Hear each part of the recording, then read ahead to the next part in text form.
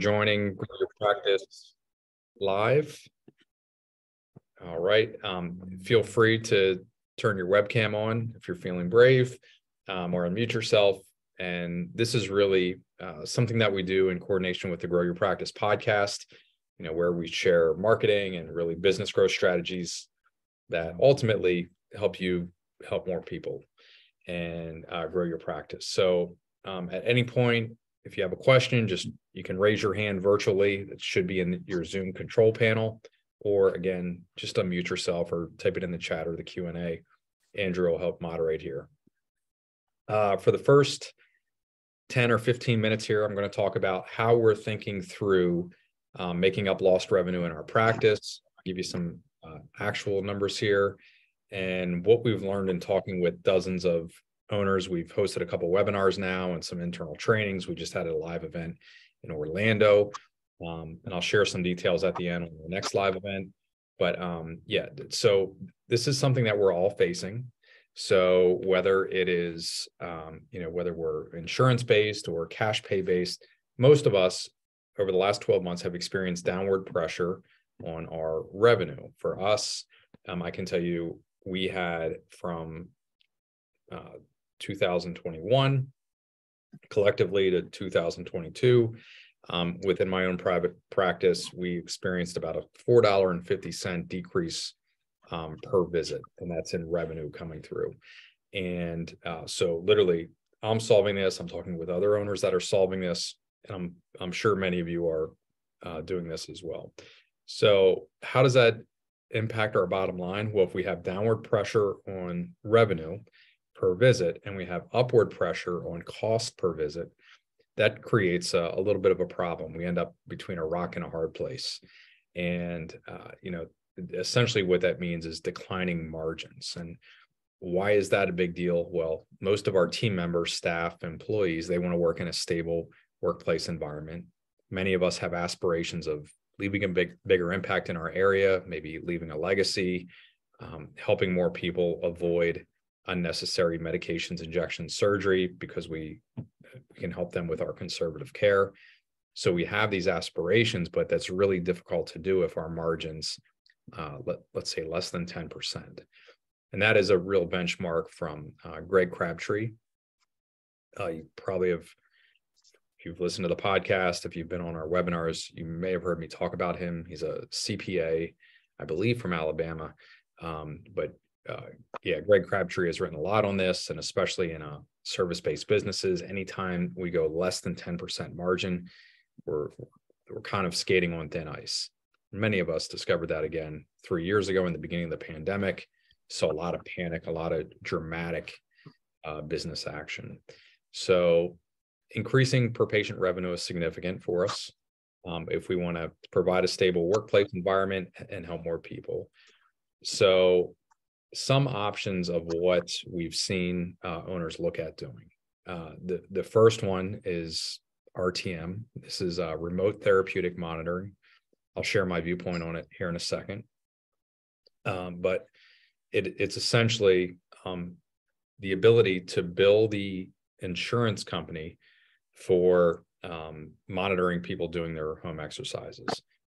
Primarily, and I had Brad Saunders, who's a private practice director, manager from the Carolinas. He was on, did an amazing job. I believe they have 10 clinics. They rolled this out in their 10 clinics, and it provided a boost to their revenue. So it's a real option right now. And what we talked about there, and my long-term concern is that, again, we're relying on insurance company reimbursement and their rules to dictate what our revenues are, rather than increasing demand for our services within the community and ultimately leaving it up to people to decide whether they want to pay for our services or not. Very much the same way that personal trainers and massage therapists have been forced to do.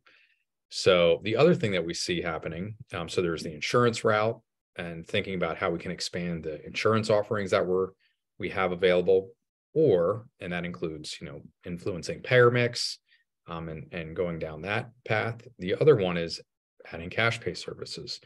So, there are some examples for us, we have LifeForce lasers, 40-watt laser as a modality available in 3 of our clinics, and that is a cash pay rate.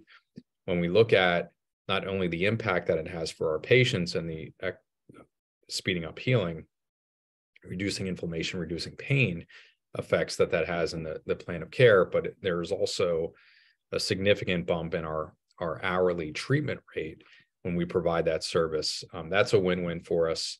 Other owners, we can't do this in Pennsylvania, but have explored dry needling, massage therapy, which I've now mentioned twice. I know owners that are exploring that route, fitness classes, or especially small gym private sessions, or some sort of gym facility wellness center, selling a membership. Online coaching is very popular. I have a former student, former DPT who worked with us, who has a huge online coaching business, doing really well with it, or offering, other digital courses. So I've seen the one-on-one coaching, small business coaching, one-to-many coaching, and then the other method is just to have, an evergreen course where people can come through and, figure out how to treat their own back or their own neck or whatever the diagnosis is. And then the other one is e-commerce, which Jeff Lang made and his group, the Smart Chiropractor. They did a really nice job covering on the podcast as well. And that is, essentially you can get into selling supplements or exercise equipment, some sort of renewable subscription type e-commerce.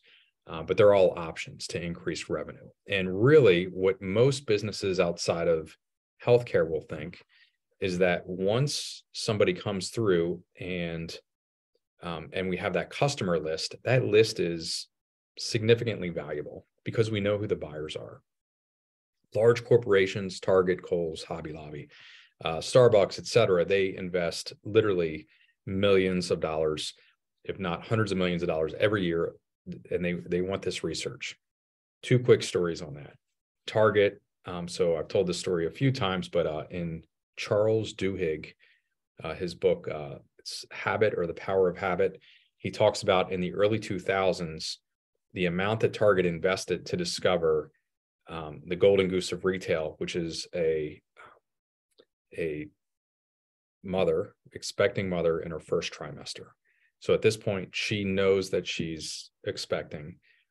Sometimes she hasn't told other people yet, has not even had her first doctor appointment, but Target knows as a retailer, if they can get her to switch her shopping habits to Target, they likely have her as a lifelong customer. So it's extremely valuable to their model. And Target 20 years ago was not what it is today. Anyhow, they invested a lot here within the data science. Think about, Moneyball and what, Billy Beane did with the Oakland Athletics, and apply that to retail. That's kind of what this is. And they discovered that a mother, an expecting mother, newly expecting mother, is she buys 4 things. And off the top of my head, they're unscented lotion, cotton swabs, washcloths, and I forget the 4th.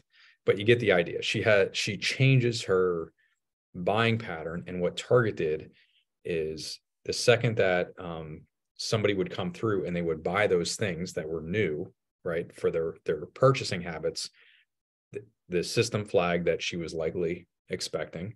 And then they would target, sorry for the pun and dad joke, but they would send her mailings and advertisements, promotions specific to newborn clothing and, diapers and everything else, because they knew if she would switch over her buying habits to Target, again, that she would buy, thousands of dollars in formula and diapers and essentially clothing, for the kid, and cookware, everything else, her groceries, everything else the whole way through. And it worked extremely well. And then there's a follow-up story where there was a 17 or 18-year-old daughter of a superintendent, I think it was in Minnesota, and they flagged her. They sent her, this flyer full of all these pregnancy items. The superintendent, it's mailed to his house. He flags it. He wants to know why Target is, and he's irate. He's extremely upset. Goes into the local Target and says, "Why are you sending my daughter this?" Well, the local Target has no idea what corporate marketing's doing. And eventually it turns out that the daughter is in fact pregnant and hadn't told anybody yet. So Target had to figure out how to dampen that down a little bit. So what does that have to do with us? Well, we have a Target customer, right? And the fact that they have bought from us in the past, they have invested money for their own health betterment, for their improved, longevity or function or whatever it might be. They're more likely to consume from us if we have an additional offering. So it would be smart for us to think and value the list of people who we already invested in to buy a service from us and figure out what else that they would potentially buy from us and then offer that to them. So, rather than a $400 plan of care or $1,000 plan of care, if we can figure out, what else they're buying, then that's significant and can add to our top line revenue.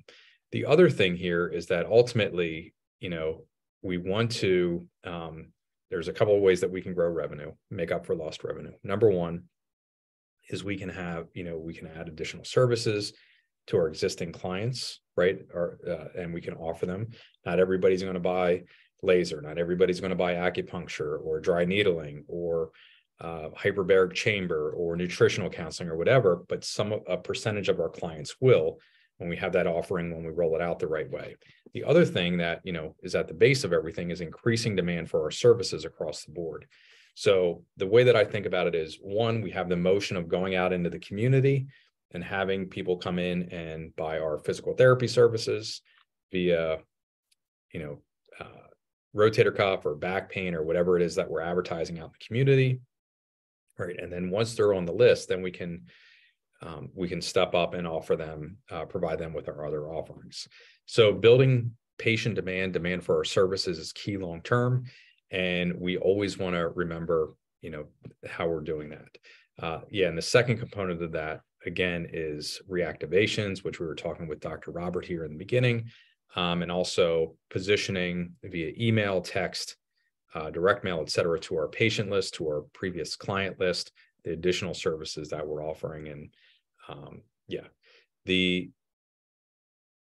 going to leave it at that. I could get into talking about lifetime customer value and ROI, but we're going to hold it right there. The other thing that's really important is many of us, so for the 4 owners on here, just in the chat, do you have a low payer? Do you have a payer that you would want to drop? Right. So, in our area, I remember for the first at least 10 years in private practice, we had a payer who was $44.88 a visit. And that is brutal, right? So we're losing, literally, it cost us more money to provide the service than it did, than the reimbursement. So we no longer participate with that company, but it was horrible. So do you have a low payer? The other thing to think about is if you can increase enough demand for your services and still fill your space and your schedule, is there a way to drop that low payer? And it's impossible to do that. And you might feel desperate if you don't have enough, you haven't created enough demand for your services. But it's very possible. And again, Ben Wapker's been on here. We just had Sean Weatherston at our last live event share how he went out of network with, I believe, UHC, and that was in Idaho. Ben is in the Seattle area. But they talked about how they systematically looked at their revenue per payer and also ultimately went out of that network. All right, so I have a couple other questions here. Andrea, feel free to ask these, or I can read them as well. Yeah. I thought I'd share one more thing on the payers. I actually just talked to an owner yesterday, Tony over at Kinetics PT, and he is the first owner I've heard from who's actually had success negotiating with payers and getting a higher rate from them. So that was really interesting to hear. And like, I was asking him how was he able to do that? And basically he just said, by staying on them. He heard a lot of like no's at first, but now he has contacts there. They know who he is. And he just stayed on them and like wouldn't take no for an answer, basically. So I don't know if that's the best way the best way to go about it or not, but it was really interesting for me to hear that he had success with that, with some payers, not all. Yeah, Tony Sear and his wife Melissa, they're amazing owners. They were at our last Breakthrough Live event. They were on stage. Tony specifically I think he had 10 team members there as well. Brought a lot of his management team and marketing team. And yeah, exactly like you said, Andrea, very gritty. He spent 6 months to a year negotiating with every payer, and basically nicely said, essentially, if you can't do this, here's my expenses, this is what you're providing me. If you can't meet this, I'm going to leave your network. And he was able to negotiate significantly better rates than what I expected. It was surprising. And I know a lot of owners reached out to him.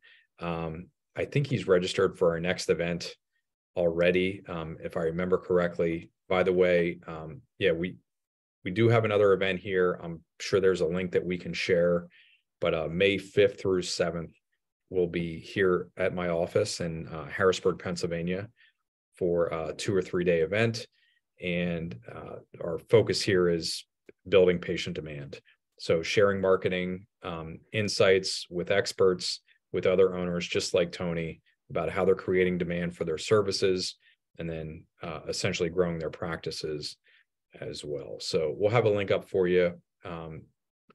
You can learn more there. And I believe right now there is a deadline coming up here in a few weeks for a 50% discount, but you can click on that and you'll save $250 on the registration.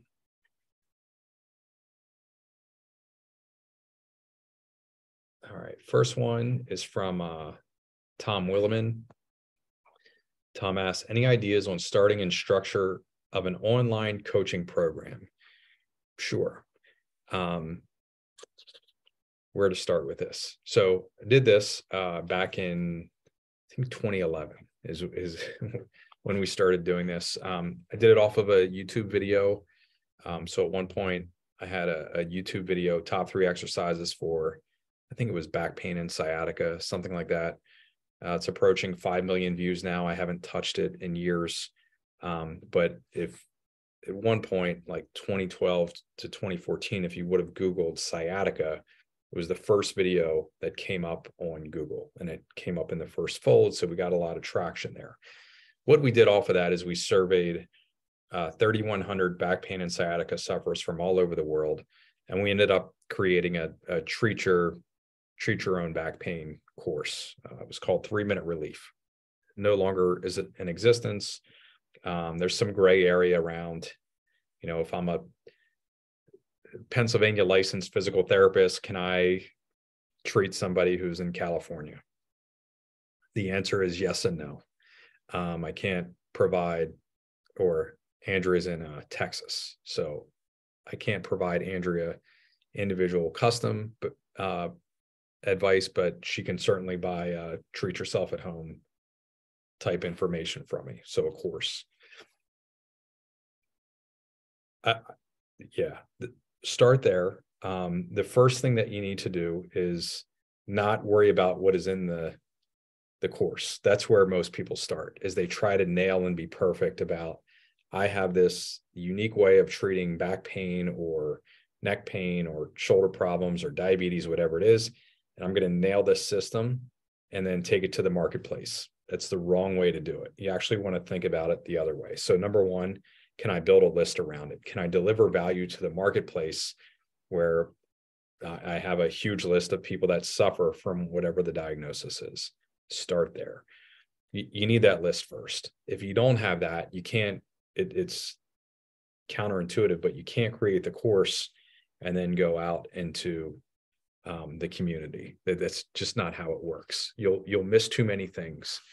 And I'll give an example.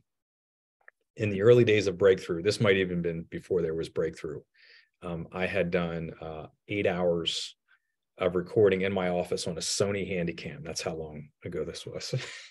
And I had this entire marketing course laid out for private practice owners. And I got to the end of the day and I went to edit it, and I noticed I hadn't checked the volume. So I had no audio. Absolutely devastating. It was a blessing in disguise, because if I would look at the content that I had put in there, what I thought was important to other practice owners, I completely missed the mark. And likely as a clinician, you're going to do the same thing. So, if I had to guess what, Andrew, what's your latest, what was your malady? Back pain, your injury? Yes. Yep. So if I had to guess as a clinician, having no experience in online coaching before or information, I'm likely going to be pretty far off from exactly what Andrea is looking for. But if I learn her story a little bit better, so if I download,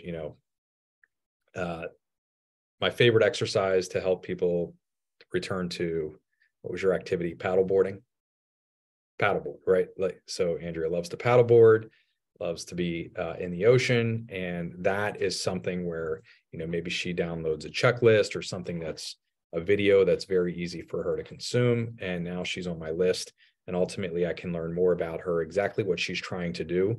And I can deliver it in a better way for her that she's going to be able to consume and ultimately consider more valuable. So start the other way. Think about building the list first if you're developing a coaching program, Tom, and then build that list first, and then develop the program by closely working with that list of people that are ultimately going to buy your product or your coaching program.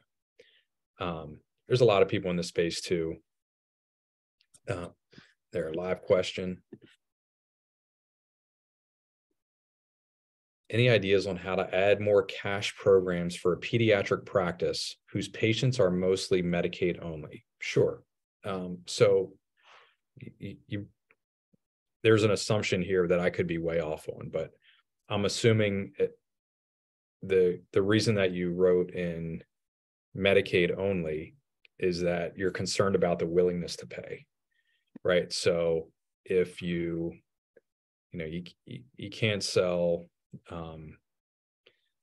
space travel, right, to certain demographics of people. You can sell it well to billionaires, and basically none of us other mere mortals are going to be able to afford space travel anytime soon, right? So it's the same thing.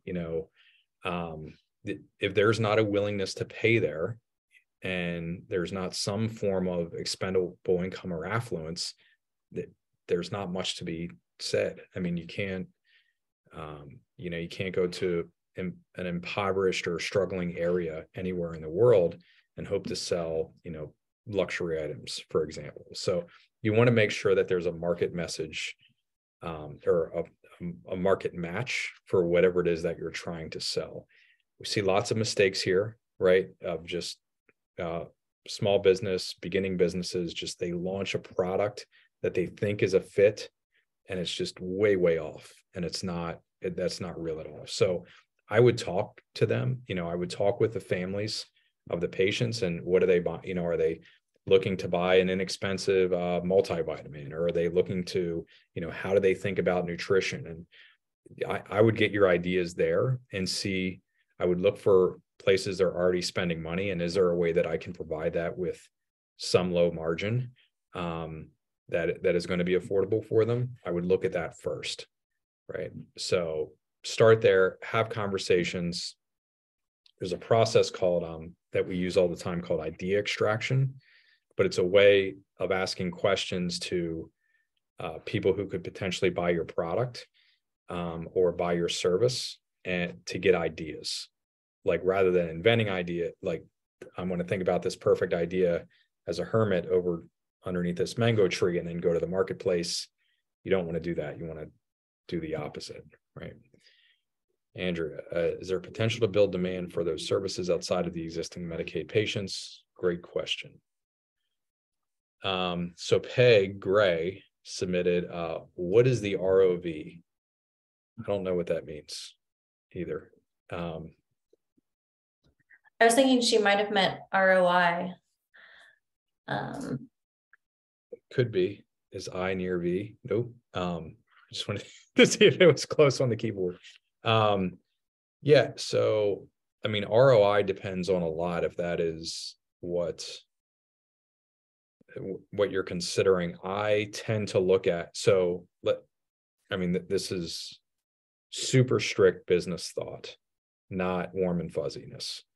But, as an owner, when we look at our 45 clinicians or so, there is basically an hourly rate that we're getting some combination of insurance reimbursement and cash pay. And let's say off the top of my head, I'm going to say that's $125 an hour, right? So $125 an hour. What I'm looking for is anytime that we're adding a cash pay service or additional service, I want to be higher than that rate, right? So I know what it costs to provide a visit, what it costs to provide service per hour. I want to be looking for things that I can add more. So for example, 40-watt laser treatment, that rate is roughly $240 an hour, right? So that's something that we can provide at a significantly higher margin padding cushion than our typical physical therapy service that we're providing. How are people managing high demands for salaries without reimbursements changing? Tough question. So again, it's exactly what we're talking about here. So last Friday, we had 12 graduating DPT students literally in my office here. Right here, I have a whiteboard that we were talking about. We covered 3 areas. One was, here's the current state of healthcare. This is what's going on. They had no idea, 0 for 12, that there were Medicare cuts, significant 10% Medicare cuts plus over the last 5 years. So no idea about that. No idea that there's another one slated for an additional 4% here in 2024. Then we talked about, we have a report, 17 questions that you should be asking in an interview. So really, we're delivering value to them, helping them find a better first job. And here's why it's important to be asking these questions, because you might take, the first job that comes along that is, $2,000 to $5,000 more than where you're at today. Here's how to evaluate whether, student loan repayment is worth your while, and all these other things. So we deliver that. And the final thing we talked about is having some sort of career path. So here's where you're going to start when you're out of school. And then ultimately, here's how to build value in your career over time. So that's how we're navigating right now. Yes, they could go to the hospital and earn $10,000 to $20,000 a year more right off the bat, but we're showing them a way that they can career path, have more responsibility, work in the setting that's outpatient PT that they want to work in, and ultimately, we're going to support them in that career path. Heather, curious about your results. Robert, reactivations. What do you do if you have a slow season and nothing is working for you? So, all right, we'll go there. So first, let's call it 9 years in practice. Really, the fourth quarter of every year, we would lose a significant amount of money. 2007, that number was $44,000 we lost in Q4, and that's revenue minus cost or expenses. So it was negative 44. 2 years later, in 2009, it was negative 98,000 plus. Pretty devastating. And then how we problem solved that is we went back and we said, okay, so it's the end of the year, specifically Thanksgiving through the holiday season. And there are 3 places we can get new patients from. We can go to the physician. Well, they're crowded with white powder deliveries, white powder is sugar and flour, right? So all the pharmaceutical reps are in there, the equipment DME reps are in there, and they're bringing stuff with sugar and flour. So, chocolate and baked goods, things along those lines. Very tough to compete. And it's where, it's hard to stand out in that type of environment, especially during the holiday season. Second place we can get new patients from is we could go to cold traffic, right? Always the most expensive, people who don't know, like, and trust us yet.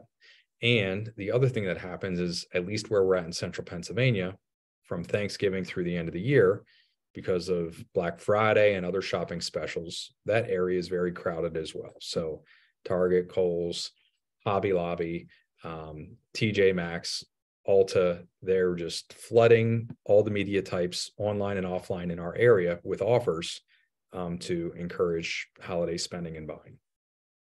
So where we decided to go was to our past patient list. And we did a promotion around reactivations. We call that promotion the greatest promotion ever.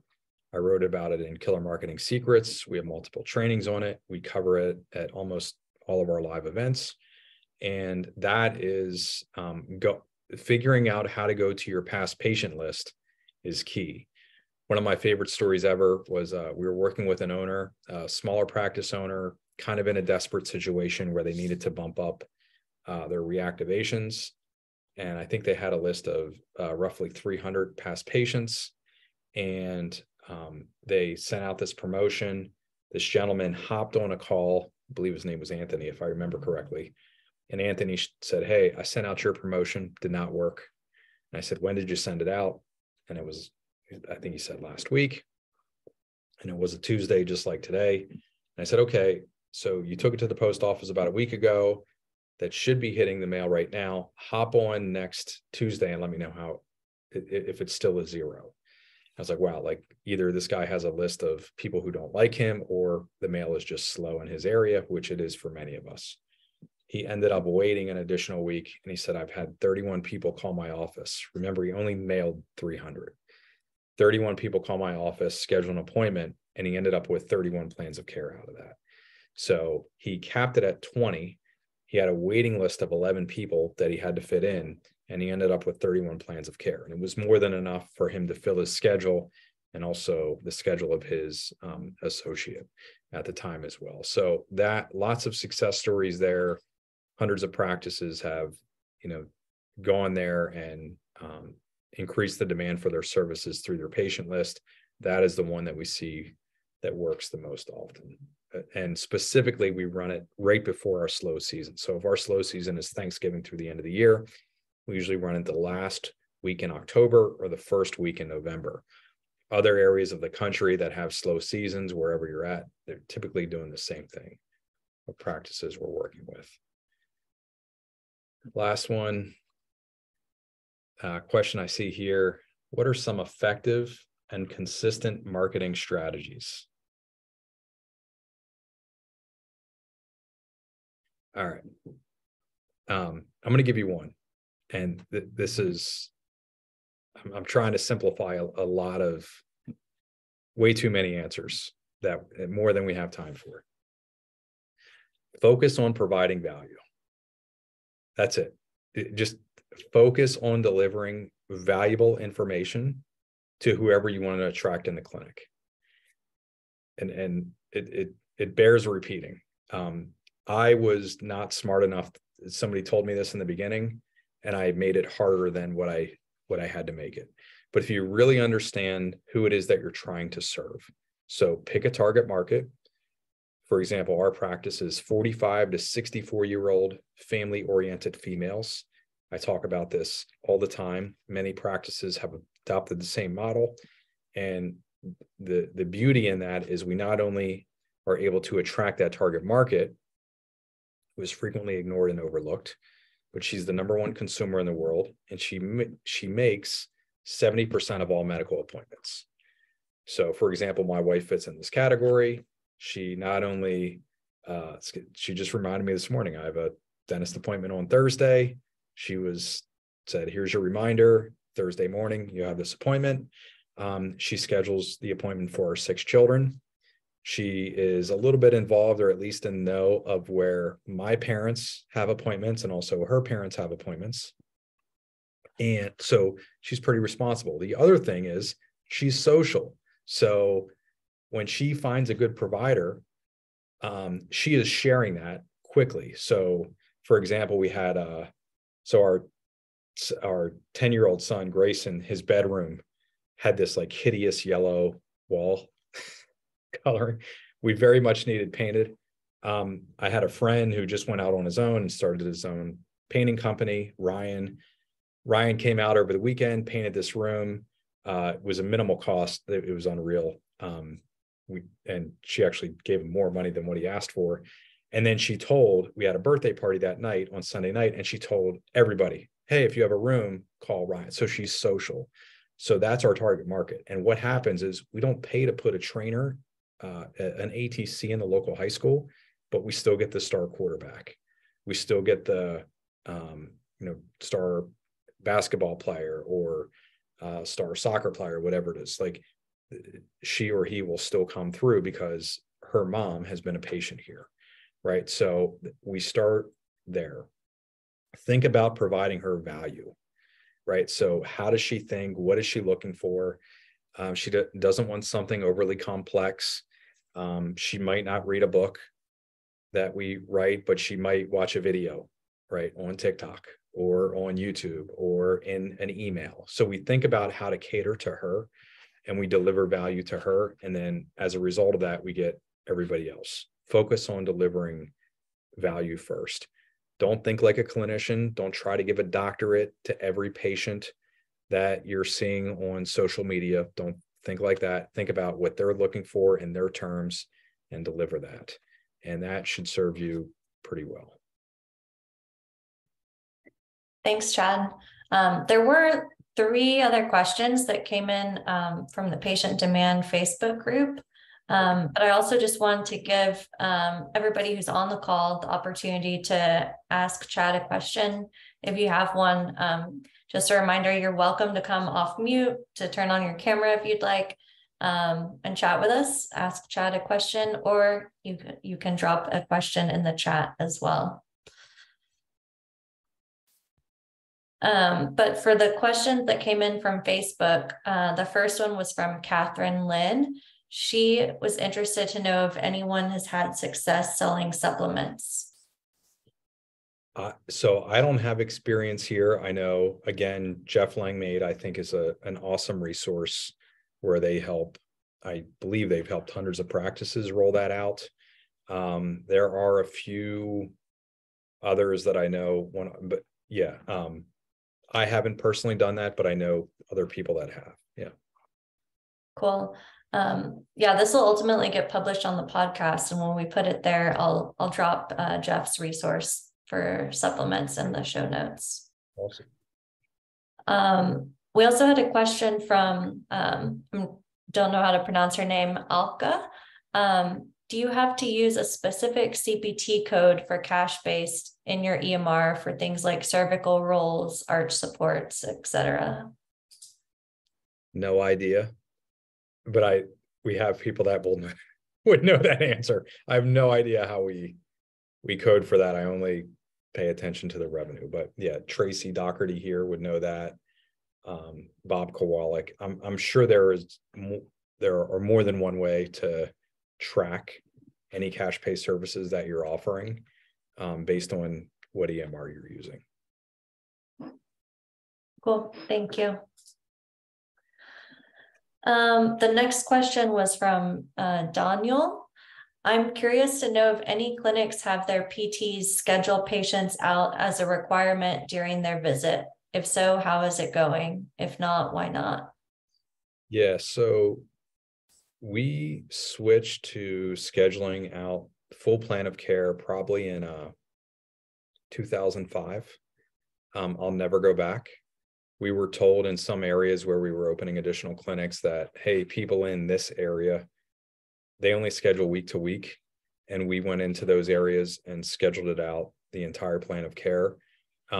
Here's one of the main reasons that you want to do that. The organizational stress that it puts on your front desk. So Andrea comes in today, it's a Tuesday, I schedule 2 more visits, and then on Friday, I'm going to schedule her again for next week.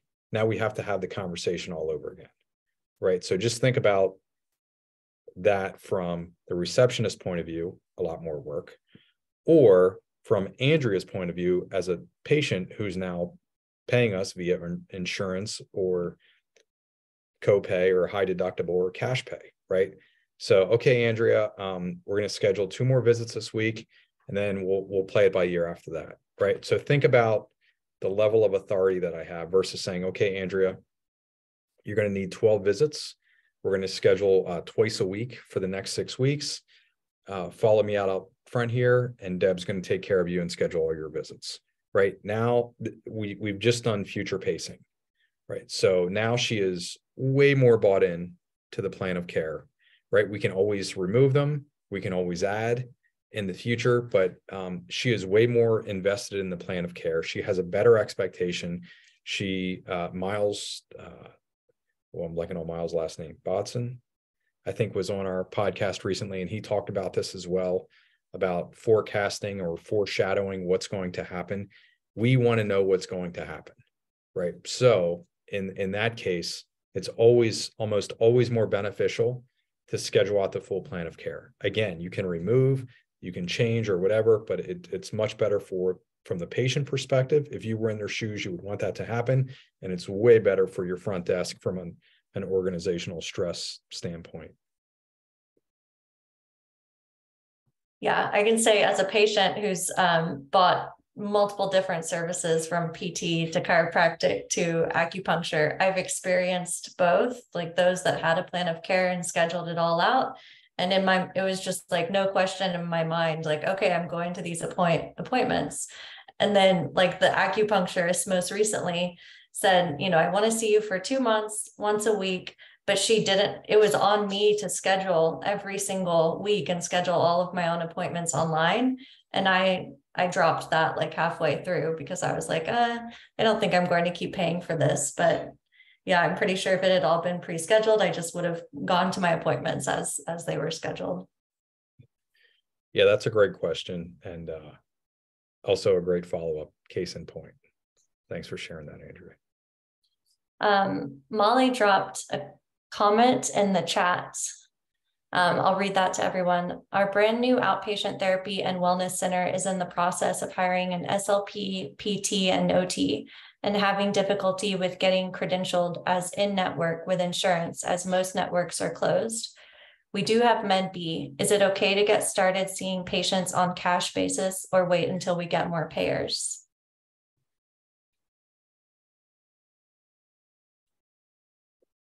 Is it okay to start? That feels like a compliance legal question. So compliance expert for those areas, I mean, I would go to BCMS. They should be able to help you out, especially navigating Medicare waters and territory. But yeah, BCMS is Alicia Evans Mahoney, Mary DeLong. They're fantastic. Bob Kowalik and Revenue Cycle Solutions would be another one, or somebody specific to, an attorney who specializes in that field. We regularly have gone and worked with Paul Welk in the past also. Thanks for your question, Molly. I just dropped a link to BCMS's website in the chat. Okay, cool. Any other questions before we wrap up here? I can do a preview of what we're working on here for the next Breakthrough Live event. Yeah, so we'll be here May 5th through 7th. This is the first time in 6 or 7 years that we're hosting an event here at my clinic. We have people in every area. So I think just in the first email, I think we already have 37 people registered for the event. We have to cap it at 100. It's a true cap based on the size of the office. So the treatment area, I think, is 7,830. So a little over 7,800 square feet. In our gym area, we're going to be able to have about 100 people there, plus the Breakthrough team, and maybe a few other friends of Breakthrough, we'll call it. And guest speakers, et cetera. So 100 owners and or their teams. What day one is planned for is we're talking specifically about marketing. So we're going to have experts in, for example, Robert mentioned the single question email. Carl will be here, co-founder here and the CEO at Breakthrough. He'll be here. He'll be teaching marketing with our marketing team as well. So we'll be discussing everything from Facebook, Google, YouTube, Meta ads, TikTok ads, offline advertising, email reactivation, all of that essentially on day one.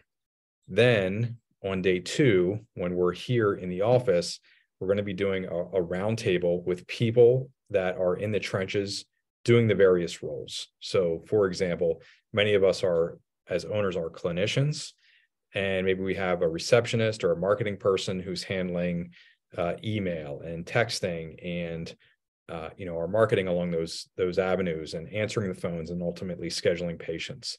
So for those days, we're going to have a small group roundtable where you can actually go station to station, and those stations will be about 30 minutes long, and you'll be able to pick and choose what you want to learn about. So this comes from a lot of owner feedback and a lot of attendee feedback in our previous events, but you'll get to be able to go and learn from whatever expert you want to learn based on what it is that you're looking for. So we're going to have a station on how to handle, we call them confirmation calls, but when somebody responds to an ad and they have the first contact with your clinic, what does that conversation sound like? And we're going to have people in the room that actually do that.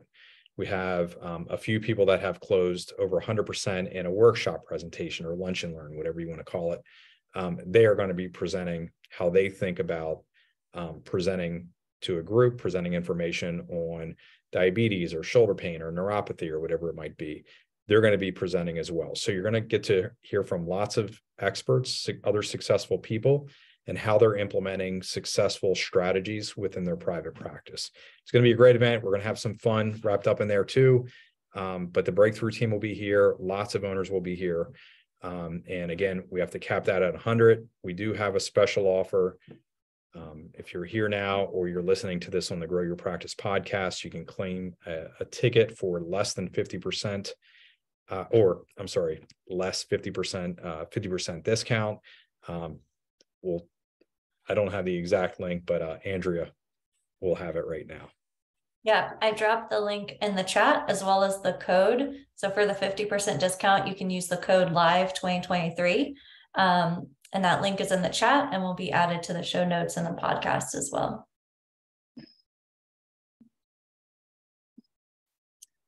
Cool. Thank you so much, everyone, for joining. And thanks, Chad, for all of the useful information as always. Have a great week, everybody.